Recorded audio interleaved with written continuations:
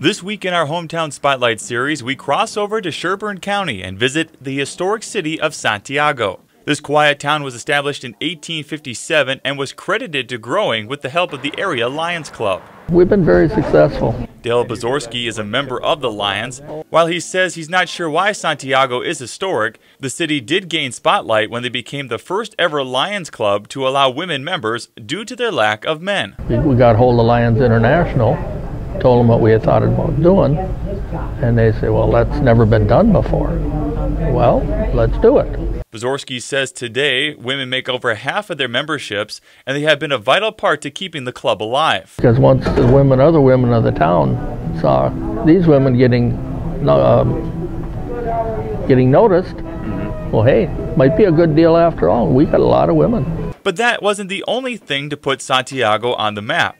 And you don't have to travel far to find it. This town needed a place. Ray Mulvey opened Bailey Ray's bar 17 years ago. Named after his daughter, this family-owned restaurant went through a difficult time in the early years. And within the first 6 months it flooded, and then 6 years later it burned.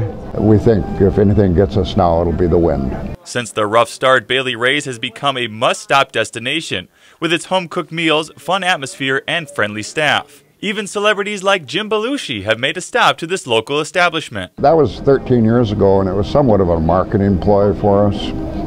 At that time, we were trying to put Santiago on the map, and I wanted something major like that so people wouldn't know where it was. And 13 years later, people are still talking about it.